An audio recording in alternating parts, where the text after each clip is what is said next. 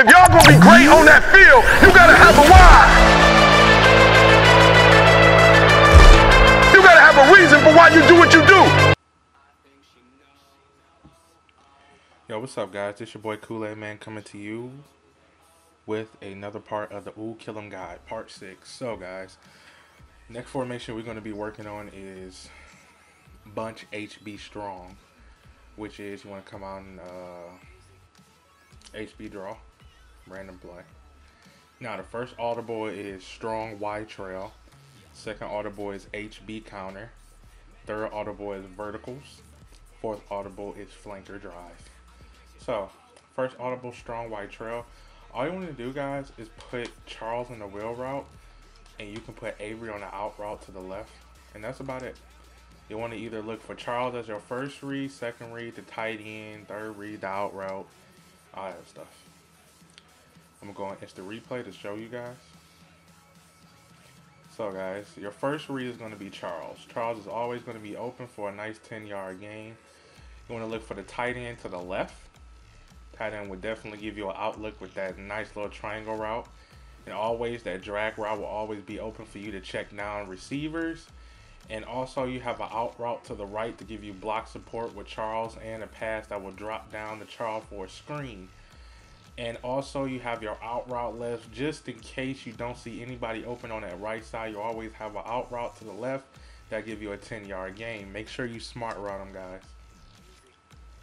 Next audible is HB counter. Really good play that's effective for people that come down in these type of alignments. All you want to do is just cut up the hole and you will be out of here.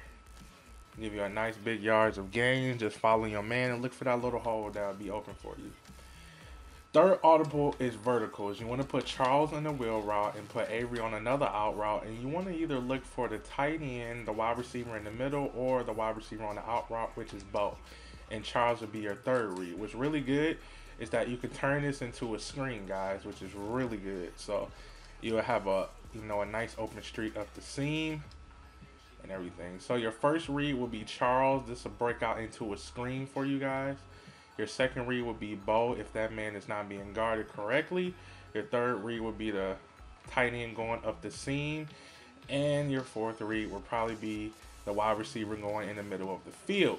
And also, if you do not see anybody open on the right side, you always have a 10-yard out route just in case if you see that open.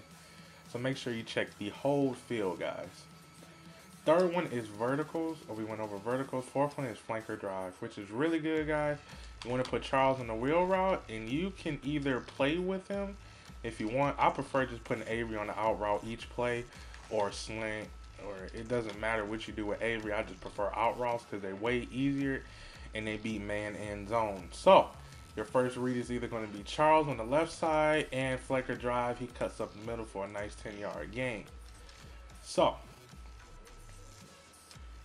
go back over to instant replay. Your first read is going to be Charles because it breaks out into a screen with the tight end.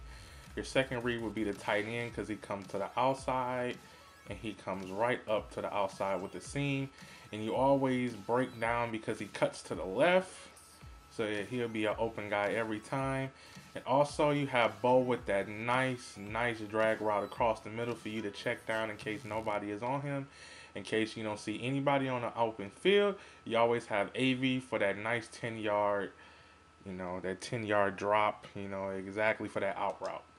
So, guys, if you like these audibles, like, comment, and subscribe. If you like the OOOO KILLEM guide, the next video will be out soon.